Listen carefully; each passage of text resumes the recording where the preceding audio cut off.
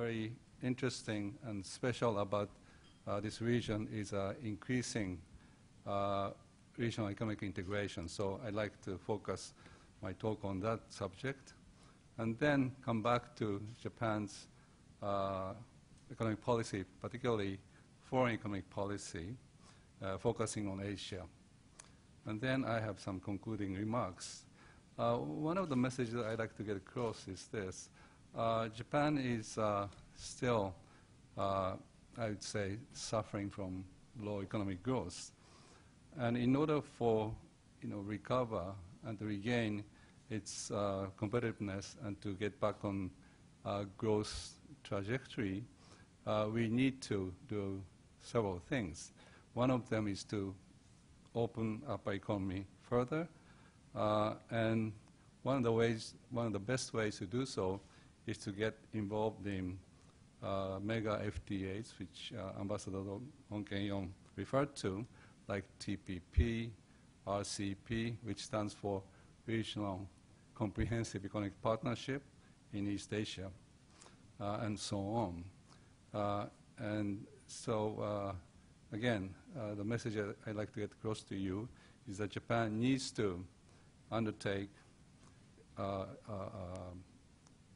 very important strategy which focuses on opening up our economy and also carrying out domestic reform, which has to go jointly. Okay? Now, what I do is the following. I'd like to go over these points or messages that I'd like to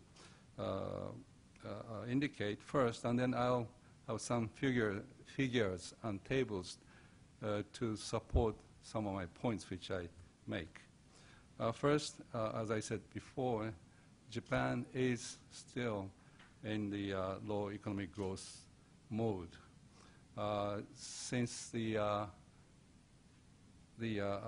collapse of a bubble in the early 1990s, Japanese economy was going through a period of long recession. Okay? And one of the symptoms was deflation, which is very unusual as far as I understand. If you look into like economics textbook, I don't see any chapter which discuss this deflation. So this is such an unusual situation. Okay? But Japan is still in this deflationary mode. And having said this, since Prime Minister Abe came back into his office in 2012, our economy was coming back, but not in a full speed, but it is coming back.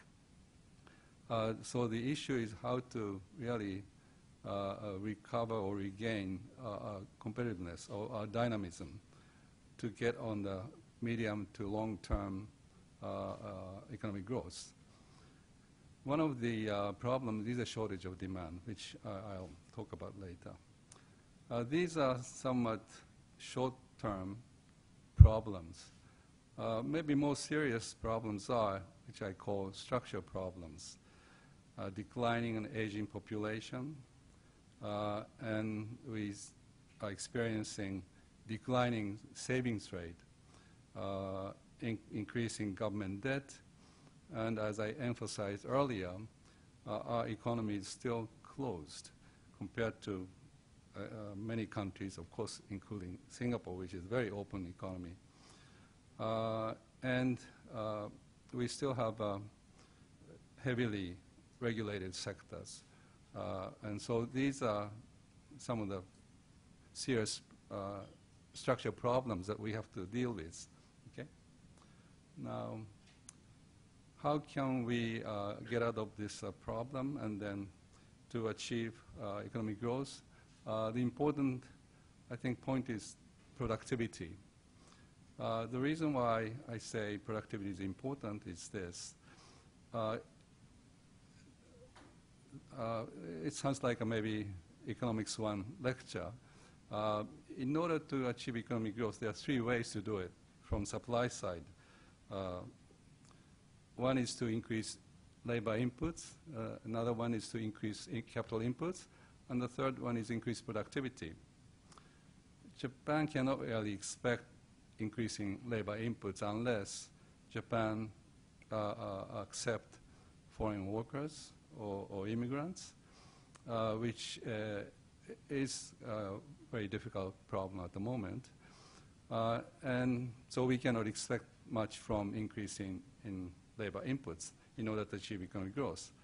What about the increase in capital inputs? That's another way to achieve economic growth. As I said, and I'll show you later, our savings rate is declining quite sharply. Under such situation, it is very difficult to get a source of investment unless we attract investment from foreign countries. Okay, so that's a challenge. And so what we are left with is the increase in productivity. And that's why I said, I write here, one of the major challenges for Japanese economy is to increase productivity. And looking at the economic growth from demand side, you can achieve economic growth by increasing consumption, investment, and exports. Okay. Here I'd like to kind of focus on these exports and maybe investment. So if Japan can successfully expand their exports to growing region of the world, which is Asia Pacific, then that will help Japan to get back on growth strategy. Okay, I mean growth trajectory.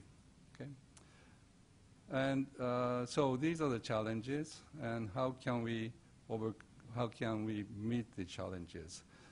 My proposition here is this: to implement structural reforms and also to undertake new foreign economic policy focusing on Asia. Now I'll show you some of the figures. Here we are looking at the growth rates of Japan, China, US, and East Asian Pacific as a whole.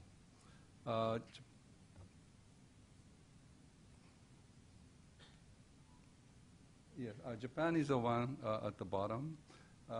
This starts in 1990 or 1989.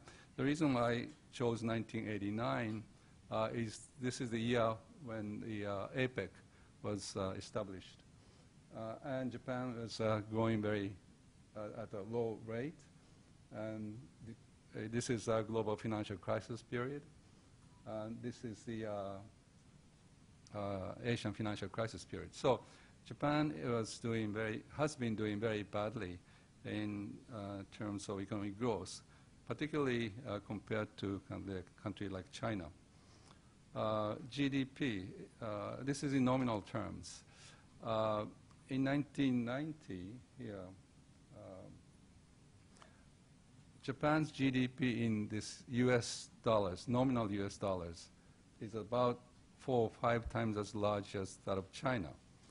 But by 2010, China surpassed Japan, and then now, as far as I know, in 2014, China's GDP is almost like twice or close to maybe 3 times as that of Japan, but partly because of exchange rate. As you may know, Japan's exchange rate, yen-dollar rate, depreciated quite substantially since Prime Minister Abe took his office. Now, it used to be like 75 yen to a dollar. Now it's about 120 yen to a dollar. Just take into account of this changing exchange rate will give Japanese GDP a low figure because this is measured in US dollars. Okay, but still, having said this, you can see Japan's GDP in nominal terms, in US nominal terms, flat over like 20-year period. So this is the situation. Now deflation or inflation, of course, deflation is here. We have many years of deflation, and of course, when you ask, say, consumers, deflation, they say this is good because prices are going down. But if you can keep your income, Yes, given the same amount of income with deflation, you can purchase more. But this is really unhealthy situation as far as I'm concerned. Particularly if you look at the company, they consider in their, constructing their future plan or thinking about investment, they will make a forecast, what will happen in the Japanese market in the future. If the deflation is continued, then sales will not go up or maybe even go down. Under such circumstances, companies do not really invest in Japan.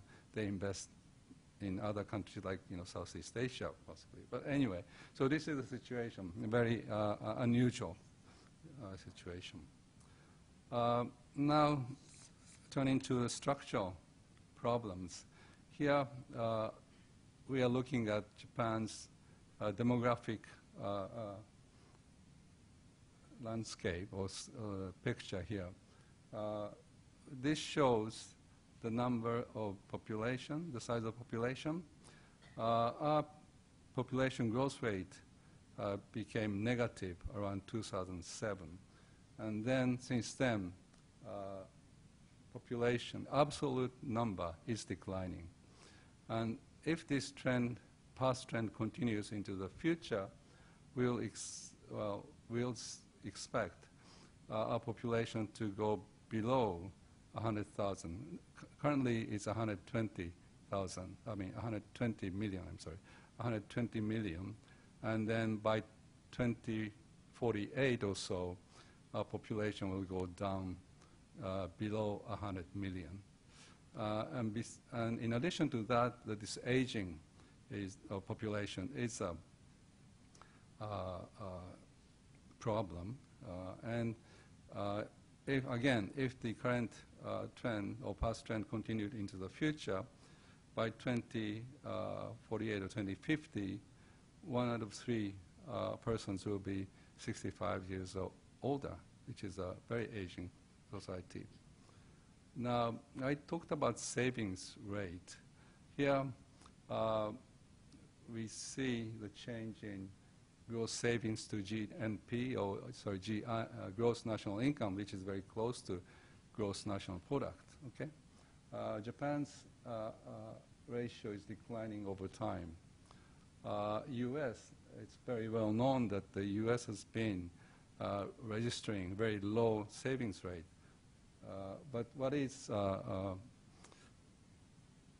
notable here is a decline of savings rate for Japan. And by contrast, East Asia and China, and I know in Singapore, savings rate is like 50% still. So as I said earlier, in order to invest, which will result in economic growth in the future, you need savings. But Japan cannot expect savings from domestic sources to support investment. What about the government? The government can help economy by increasing their expenditure. But Japanese government have done that for so many years. Now government debt to GDP ratio is far higher compared to the corresponding ratios for the countries like Italy.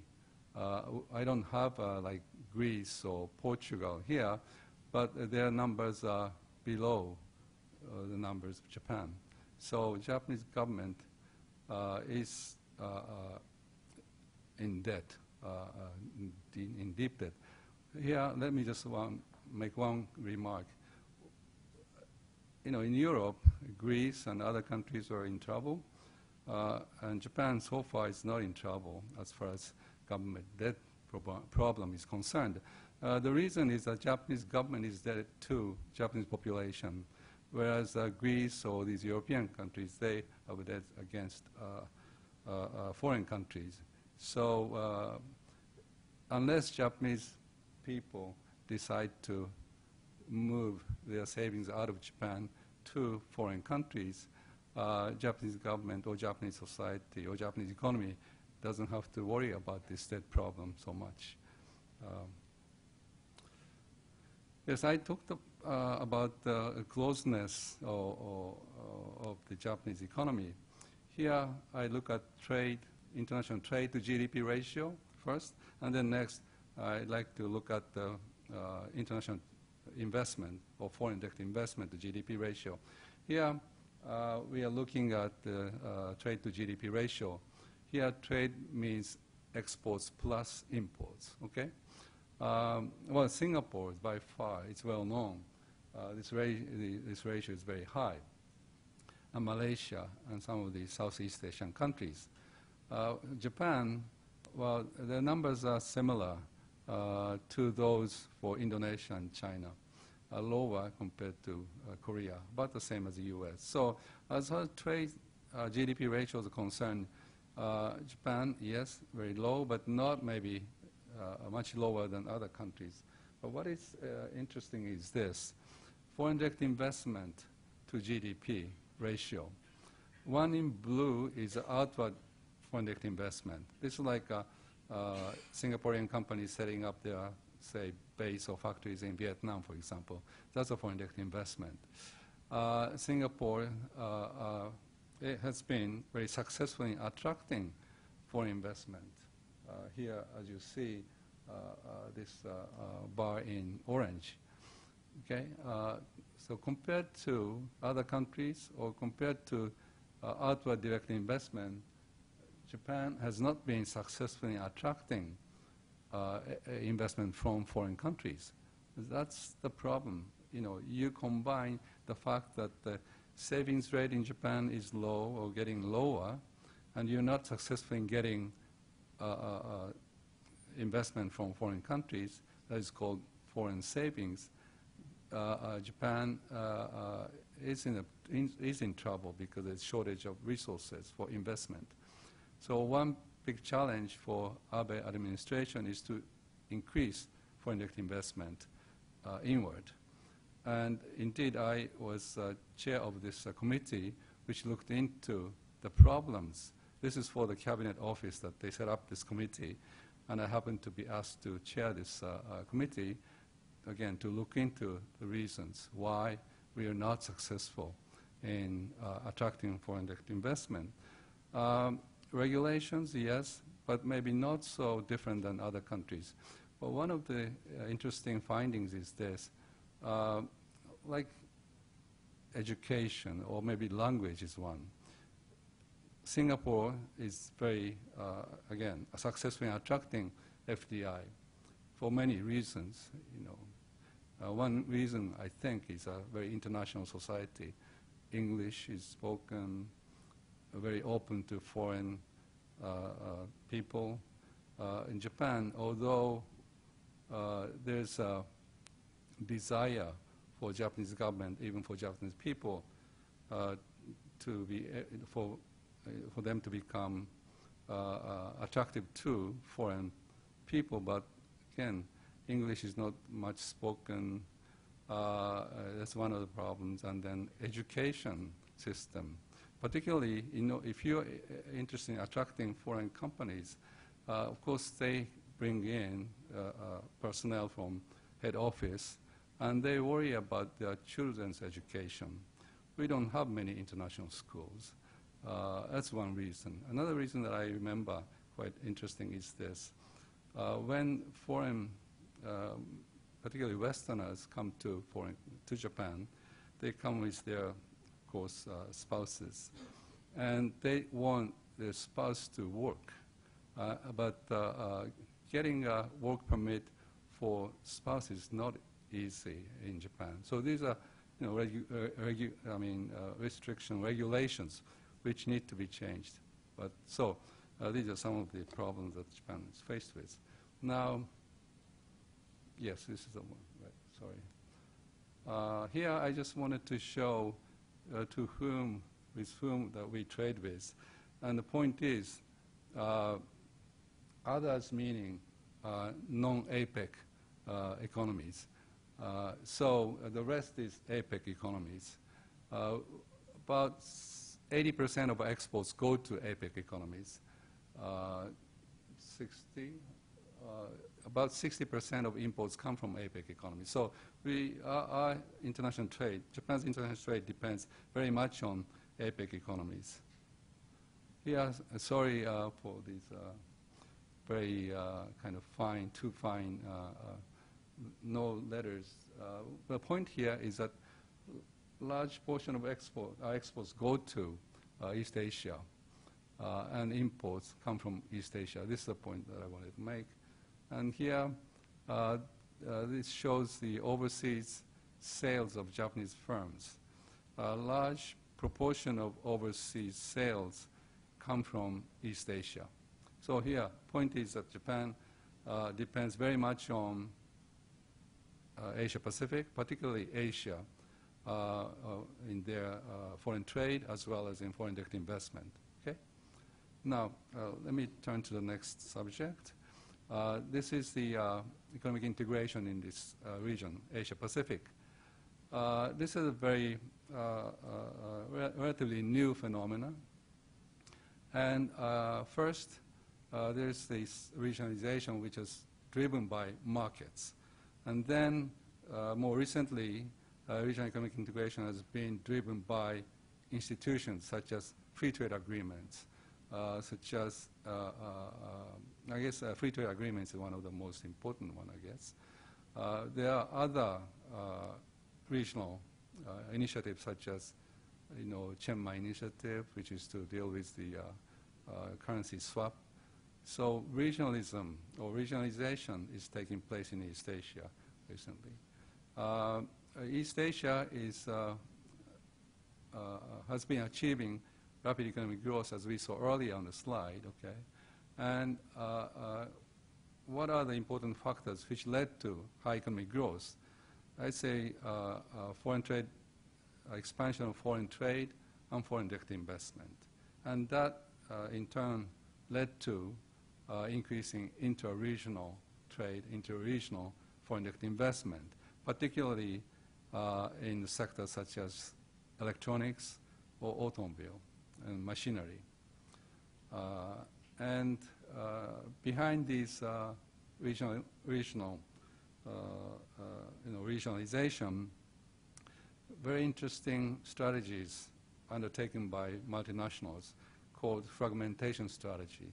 That is to break up the production process into various processes and then locate each one of these processes in a country or the region where that particular process can be done most efficiently at the least cost. That strategy is being implemented by many multinationals, which led to the formation of supply chains or global value chains.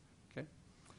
And I argue liberalization of trade and FDI policy contributed a lot to such development, that is regionalization, fragmentation strategy, and so on. Okay. Now, this shows you the increasing importance of trade and foreign direct investment for APEC economies. These lines show, the one on top shows, again, trade to GDP ratio, which increased from about 20% to 40%. This one is direct investment inward stock to GDP ratio. This increased also from about 10% to 25 or close to 30%. Okay, and sorry about these small letters. Intra-regional trade ratio indicates the share of intra-regional trade, that is, say, trade among APEC economies, and proportion of that to total trade. Okay, for APEC economies, that ratio is very high. About 65% of APEC economies' trade is done within with other APEC economies. The number gets lower if we focus on East Asia, but it's about 50%. Lower than EU, but higher than NAFTA, which NAFTA, of course, stands for North American Free Trade Area or Free Trade Agreements. which involves US, Canada, and Mexico. Okay? So, and this graph shows you increasing share of parts and components in total trade or inter-regional trade. For East Asia, about 18% to 30%. What does this mean? This means fragmentation or global value chains have been developed in this region because they actively trade parts and components rather than finished products. Because by trading parts and components among these affiliates of foreign multinationals, they increase trade in parts and components. Okay, so this shows how production network has been developed in this region. What are the reasons behind such development? As I said earlier, trade liberalization and liberalization in foreign direct investment policy contributed a lot. And here we are looking at trade liberalization. Look at the, these are average tariff rates for all these countries. For total products, if you look at China, in 1992, average tariff rate for total products for China was as high as 40%. But that number came down to below 10 in 2010. So it's a huge drop in tariff rates. Of course, that means trade policy was liberalized. A similar trend can be found for other countries, although the magnitude may be much lower than that of China. But so these are the one of the reasons which led to increased trade, and FDI liberalization led to increasing foreign direct investment. And in addition, we can maybe add such factors as technological progress in transportation services, deregulation in transportation and communication services, which led to the decline in the cost of transportation and cost of communication, which in turn contributed to increasing trade and FDI.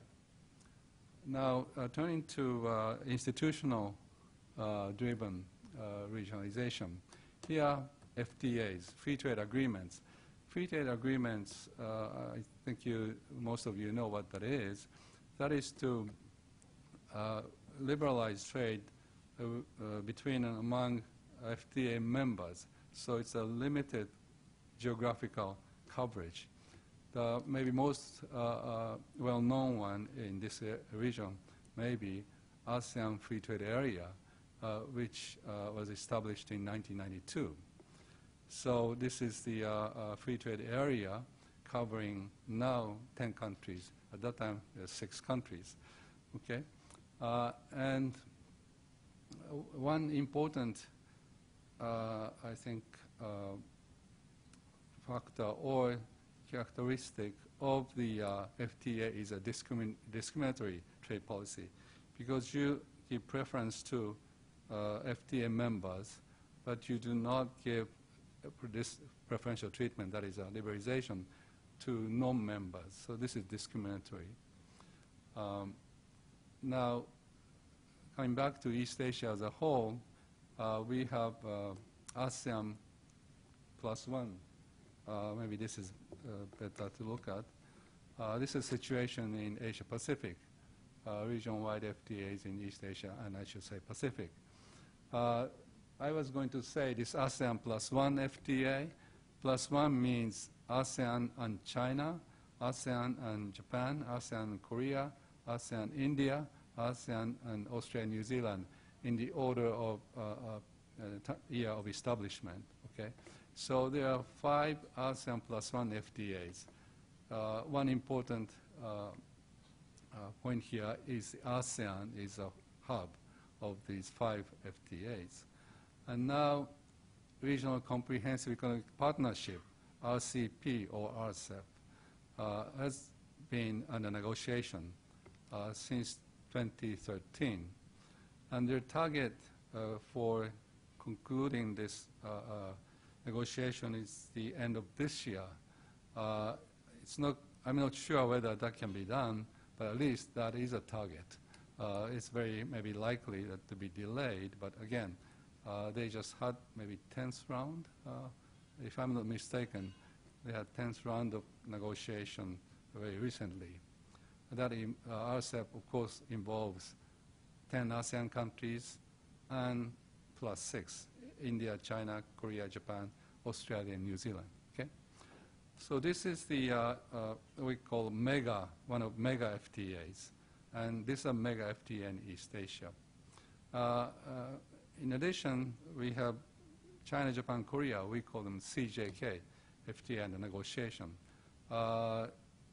Partly because of, maybe mainly, or partly because of political problem between Japan and China and Japan, Korea.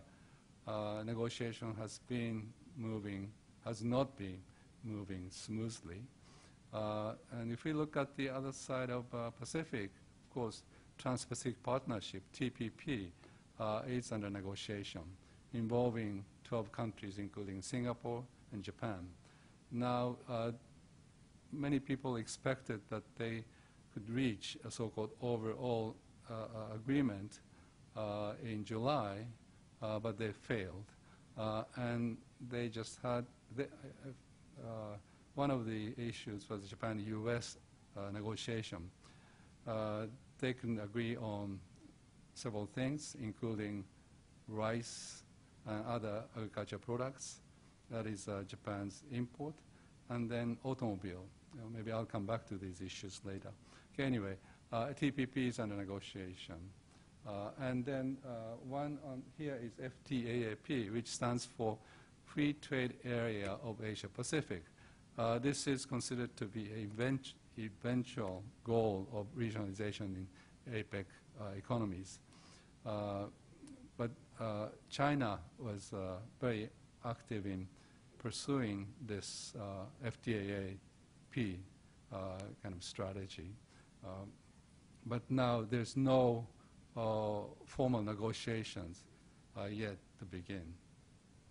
So mega FTAs, I already talked about TPP, RCP, but here I make some points, important points about these two mega FTAs.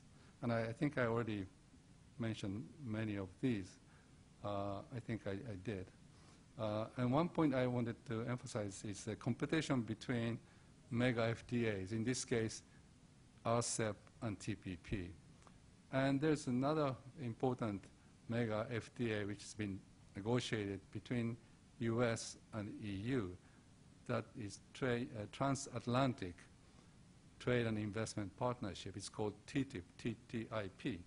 So there are three big mega FTAs under negotiation at the moment, okay? And they put pressure on each other. They compete each other.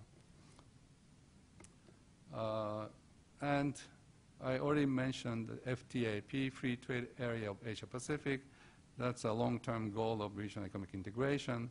And to achieve this FTAP, their APEC leaders agreed that there are two so-called pathways to reach FTAP. One is TPP, the other is RCEP.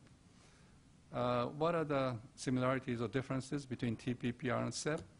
TPP's coverage very comprehensive, not only trade liberalization, investment liberalization, but intellectual property rights, regulatory coherence, competitiveness, SME, small and medium sized enterprise policies, and so on. And also, they tried to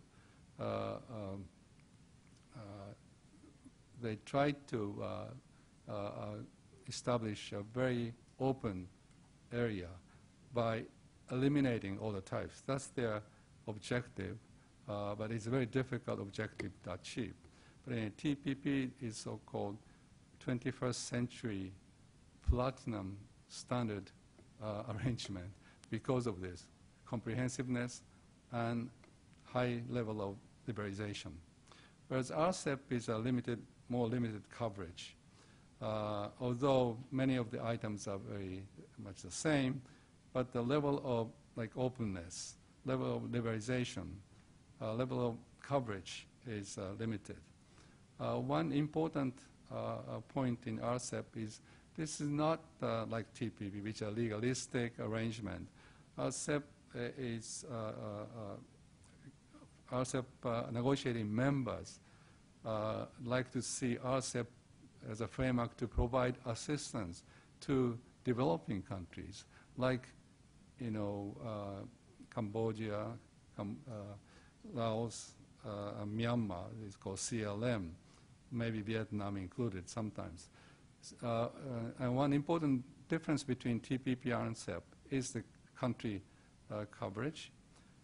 TPP does, or APEC or TPP, right? They do not have Cambodia, Laos PDR, Myanmar, or India, whereas RCEP does. TPP doesn't have China. RCEP doesn't have the United States. And because of these different country coverage, some observers like to contrast these two frameworks as China versus US. Maybe there's some element, but from the point of view of economics, I don't see that kind of approach, or the view may not be so appropriate. But anyway, so there are some differences. Objectives is to establish high standard regional agreements and so on. They are very similar. Okay. Expected impacts of FTAs, because trade and FDI will be liberalized, and that will lead to, expected to promote economic growth. And if FTAs can promote structural reforms, domestic reforms, then that will add more, that would even promote further economic growth. So we should and we can expect economic growth from FTAs. Now, let me quickly cover this subject, Japan's foreign economic policy in Asia Pacific. I already told you that Japan is interested in expanding their international relationship with fast-growing East Asia and Asia Pacific by expanding exports, by increasing investment, and particularly Japan is interested in exporting local infrastructure, like railway system, not just the railway trains and so on. It's not just the hard so-called infrastructure, but soft infrastructure, which includes the system, how to run transportation and so on. So Japan is very much keen on expanding their exports of infrastructure to particularly East Asian countries. Although Japanese agriculture sector on average is not as competitive as other agriculture sectors in other countries, but some of the agriculture products do seem to be quite competitive. So if that's the case, Japanese government is interested in expanding their agriculture products. Okay? And as I said earlier, Japan is interested in attracting foreign direct investment and also interested in attracting high-skilled personnel. I guess this is it's a kind of objective or goal of many countries, attracting high-skilled personnel. And also attracting foreign tourists is another item which Japanese government is very interested in. And thanks to depreciation of yen, Japan has been very successful in attracting foreign tourists. It's much, much cheaper now to travel to Japan, or maybe at least inside Japan. It used to be, 75 yen to a dollar. It's about 120 yen to a dollar. So you can stay in Japanese hotel maybe 60% of what you had to spend, before. So this year anyway, Japan has been very successful in attracting foreign tourists. And Abenomics, which was adopted, formulated and implemented by Prime Minister Abe when he came into office, consists of three called arrows: aggressive monetary policy, flexible fiscal spending, and then growth strategy. And growth strategy consists of various items, components. One of the important components is FTAs, particularly TPP and RCP. And they add also Japan-EU FTA, which is under negotiation. And they expect these FTAs to facilitate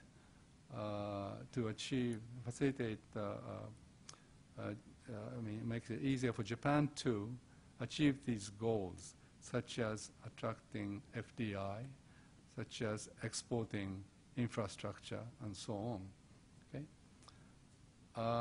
Current status of Japan's FTAs, we have quite a few FTAs in number anyway, but not as many as those of Singapore, I guess. So we have 14 FTAs, and we can see the list here.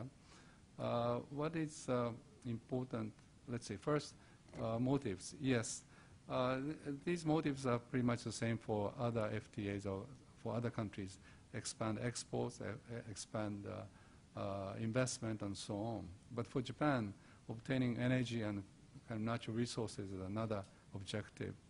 Promote structural reforms in Japan, improve a good relationship with other countries, and also through FTA, Japan is interested in providing economic assistance to developing countries. Now,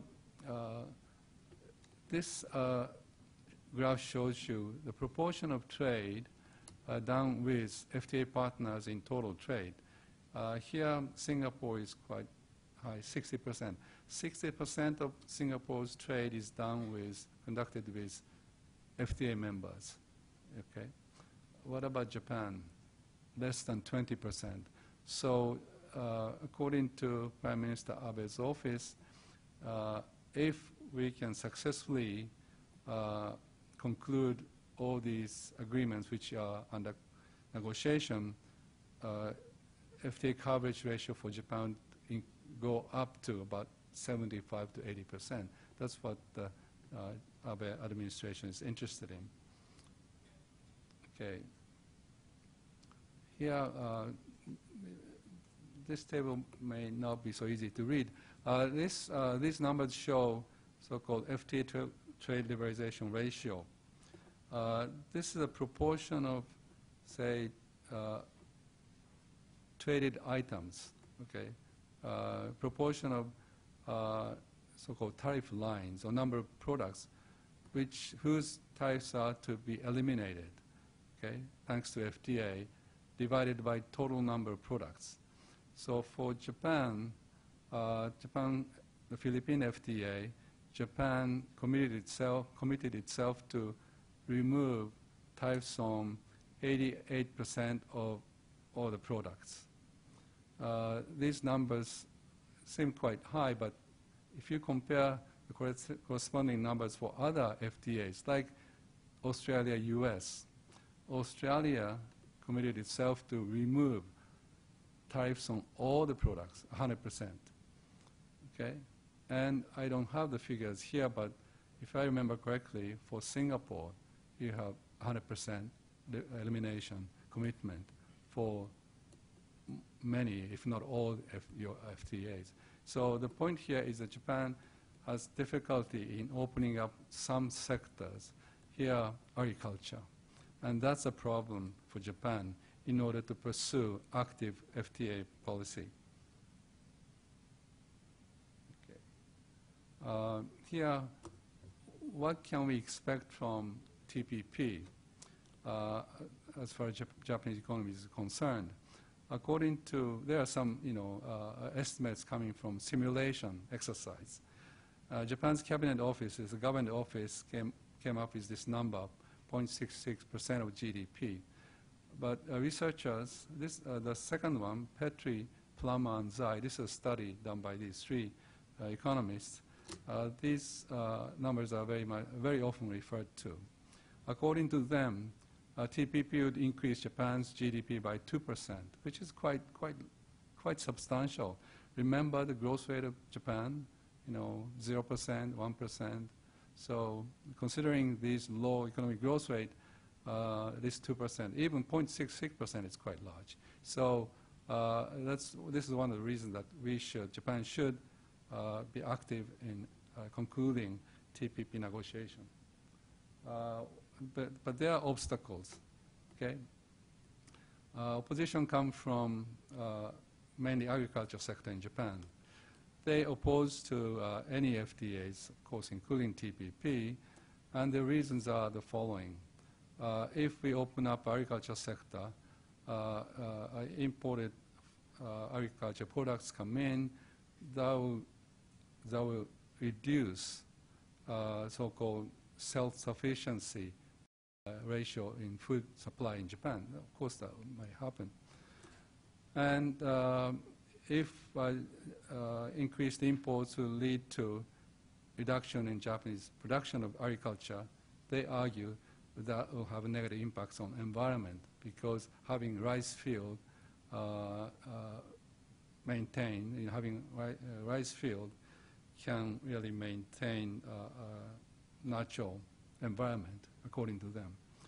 And if the agriculture sector in the rural area is cut back, again, according to them, that will have a damage on the local economy. These points may be correct, but in my view, they are overprotected. I mean, if we need protection, we can do much better, but I think the final point, which is very important, is real opposition comes from these vested interest groups. In the case of Japan, agriculture cooperatives, they are very influential in political respect, and they are one of the groups who would like to maintain the status quo because they have vested interest. Okay. This shows you a very interesting phenomenon in Japan. Agriculture has been protected, as I said earlier. What is peculiar or unusual or different in the pattern of protection in Japan is that there are only few selected items which receive huge protection. On average, agriculture production rate for Japan is lower than that of, say, Korea, Norway, Switzerland. These are, agriculture import countries. But here, if you look at the one at the bottom, you may not know what cognac potato is. This is, delicacy. You consume this, you eat this in a small piece. According to this estimate, cognac potato receives a tariff which is equivalent to 1,700%, which means production cost of potato, cognac potato in Japan is 17 times as high as that of international price. That's a huge protection. Rice, 778%. Again, huge protection. Peanuts, and so on. Okay, so these are the problems, and then political parties support protection of agriculture because of the support that they can get from farmers and farmers' cooperatives. Okay, so one interesting kind of anecdote is this. Cognac potato is grown in a prefecture called Gunma Prefecture, which is about 100 kilometers north of Tokyo. And that prefecture, special thing about this prefecture is that Gunma Prefecture produced 4 prime ministers in the last 20 years. See, that shows how politically influential that prefecture is, which of course is reflected in the very high protection given to this konjac potato. Okay. All right. Now, let me wrap up. I argued that Japan is in a very difficult situation for achieving economic growth to regain competitiveness. What Japan needs to do is to open up its economy and to implement structural reforms. And one important effective way of doing so is to increase its economic interaction with Asia Pacific, and through many, of course, instruments, including FTAs, particularly TPP, RCP, important for Japan to achieve economic growth. Because WTO liberalization negotiation has been stalled. Of course, ideally, WTO liberalization can, if that can be done, I think that's ideal, but since it seems to be difficult for WTO to move forward, FTAs could be, in my view, second best solution. Okay.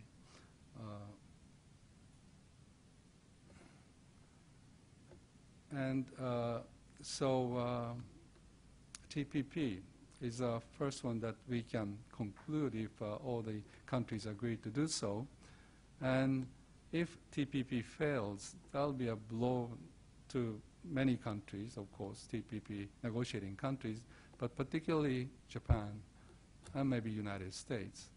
Not for, I mean, partly because of maybe non-economic reasons, but and for economic reasons, again, TPP is a very important part of Abenomics. If Abenomics fails, then that will damage the Abe administration. So this is very important. Okay. And as a country in the world, Japan is as one of the, I guess, leading countries in the world. Japan should try to achieve liberalization in trade and investment in the world, maybe through WTO. You know, it's not Japan. It's in the interest of Japan to push not only TPP and RCEP and so on, but at the same time we should try to really promote WTO negotiation. Okay, final point, or two more points. One is, how can Japan move forward in the FTA? How can Japan conclude FTAs despite agriculture opposition? How can they overcome opposition from agriculture? One possible way, of course, is to provide safety net to those who may lose job. There will be people who may lose job because of FTA, because of TPP. The government has a responsibility to take care of these people by providing technical assistance, providing maybe temporary income compensation and so on.